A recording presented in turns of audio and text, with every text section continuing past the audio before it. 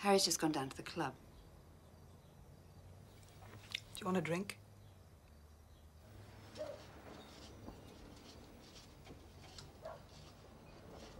I thought I saw her yesterday.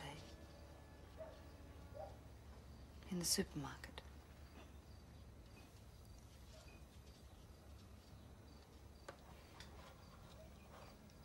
Tessa, Harry and I are having financial problems.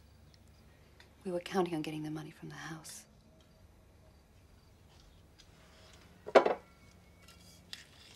Look at us. Both of us. Show us a nice, generous man, we're not interested. Show us a drunk or a gambler and we're hooked. Are you still gambling? I can't imagine your life. Look, do you know what that house means to me? It means a bit of money so I can make a fresh start. It's just a little bit of money so I don't have to worry for once.